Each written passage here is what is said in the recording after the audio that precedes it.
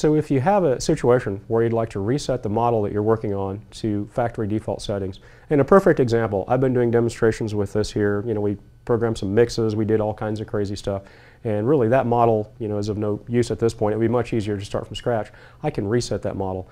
Actually, I can do one of two things. I can either delete that model, which we will show you in the model select screen. However, in this case, I'll show you how to reset the model in model reset.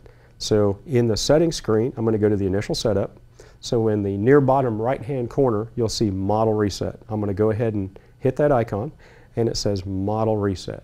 Now in order to do this, you really need to have your receiver hooked up. For this demonstration, I don't have a receiver attached here, and in fact it shows in the top right hand corner, as we've discussed in previous videos, that connection icon has a slash through it. That tells you that you're not connected. Obviously I'm not connected because I don't even have a receiver attached here. But if I was connected, I would go here, I would hit yes, and it would have reset my model to factory defaults. The model select screen allows you to select models that you've already programmed. It allows you to add new models, and it's also the place where you're going to be able to delete models. So the model select screen, you'll notice again at the bottom of the screens, there's the dashboard, the AS3X settings, and on the right hand side is model select. Go ahead and press the model select, and you'll see in this case we've got one model program, which we've been programming throughout this video, and then there's a new model, which is a plus. Okay? So say for example I want to add a new model. I'm going to go in and add a new model. Once you select a new model, it opens you up in the wizard, and then it's necessary to go ahead and proceed through that wizard to do your initial setup.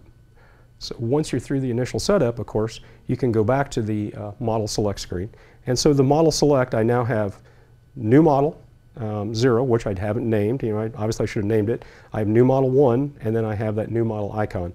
Now, another thing that I'm able to do with this screen is I'm able to delete a model. So let me go ahead and press and hold until they start to shake. And by the way, you'll also see that I can copy the model. So what I want to do is I'm going to delete my new model 1 by pressing the minus button, and it says delete model 1, are you sure? Okay.